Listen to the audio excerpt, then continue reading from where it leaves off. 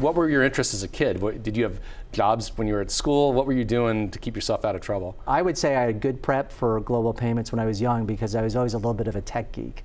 But actually, I thought I wanted to be a doctor. So my dad was and is still a physician in New Jersey. So what really got me on the business track, other than the tech stuff, was my senior year in high school. I worked at the local hospital as an intern and a volunteer. And I actually had signed up for a bunch of pre-med courses when I was going to go to Philadelphia for school.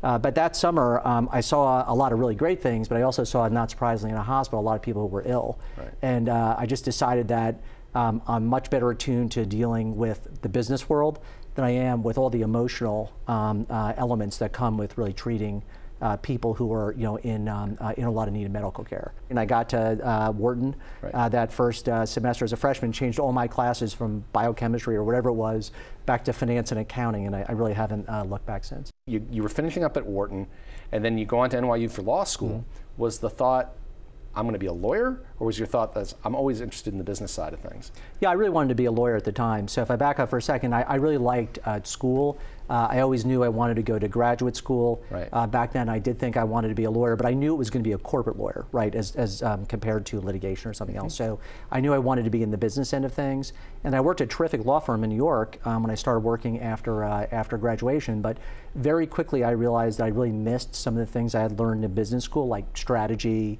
the mathematical nature of what I was doing. So within a couple of years of doing that, I moved over to investment banking at what now is Citigroup. So you move over to Goldman Sachs at one point, and you're the person who launched their financial payments group. This is back in a time when people probably didn't understand payments at all.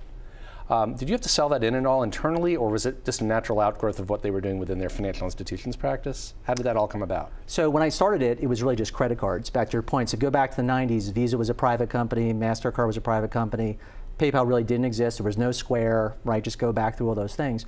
So really it was a focus on credit cards, and mainly on the issuing, meaning the banking side of credit cards, rather than on what we do, which is the acceptance side of credit cards. So I would just say I kind of lucked into it. When I was a lawyer, I had done a lot of financial services related deals, especially M&A. So I was very familiar with banking and how banking worked. Credit cards, of course, are an adjunct of banking and lending. It just so happened Goldman had come to the conclusion in the mid-90s that financial technology, really payments, was going to be a hot area. The two of them happened kind of at the right time, and it's really been a great experience ever since. Tell me about that vectoring point for you. You made that decision to leave investment banking to go onto the corporate side. How did you come to that decision? So I knew payments was a really good industry, and then the knowledge of the board and the management team over a very long period of time. Culture is really important to any business, but it's especially important to how I think about what we do. And I really felt like I had a firm handle on what the culture of global payments was. I was also looking at the same time to really expand my skill set. So when I was at Goldman in financial institutions, I was one of like 8 partners, probably managing a business with a couple hundred people in it. Right. And I looked at global payments at the time, and today, believe it or not, we're like 11,000 people.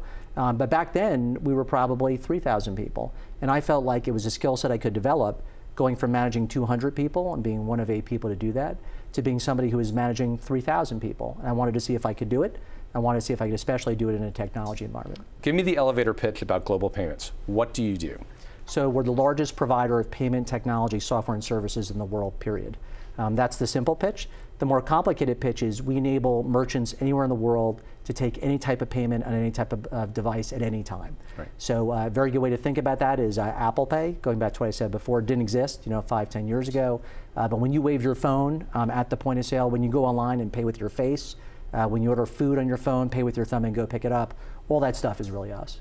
You're in places around the world that people wouldn't think would necessarily be the biggest growth engines in your business. The Philippines, Czech Republic, Romania. These are markets that we in Atlanta may not think about as being great growth engines. What makes those foreign markets so attractive to a company like yours? So the most important thing in our business is to chase the consumer and really to chase GDP growth. And the one thing those markets you just described have in common from a demographic point of view is they have rising middle classes, they're underpenetrated by financial services, especially card. The markets grow faster than the rate of growth in our mature markets, and they're very much inclined to leapfrog on technologies. That kind of demographic trend, that rising middle class, that card adoption, is all very good news for our business. How many employees here in Atlanta proper? About 1,000. About 1,000 employees here. How do you recruit your folks, and how do you think Atlanta stacks up as a place to recruit talent? Well, the most important thing in our business is culture.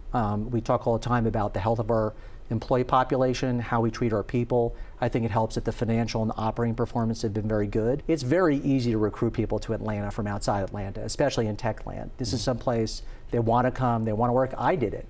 I moved from New York and New Jersey to here, so we emphasize employees, employee health, employee mobility, community service. We've had good performance, and as a result, I think people really want to stay and grow with us. With mobile payments becoming such a big part of everything we do every day, I assume that global payments is facing more and more stiff competition every day. What are you seeing out there in terms of the competitive landscape? It's really the skill set, David. So the ability to attract the right type of technology people to present the right kind of user experience, user interface is critical in what we do. We do a lot of deals. Part of the reason we do a lot of deals is to add products, geographies, employee talent that we might otherwise not have it if we didn't do those things. So there's no doubt it's a competitive business, and I'm sure it'll stay that way.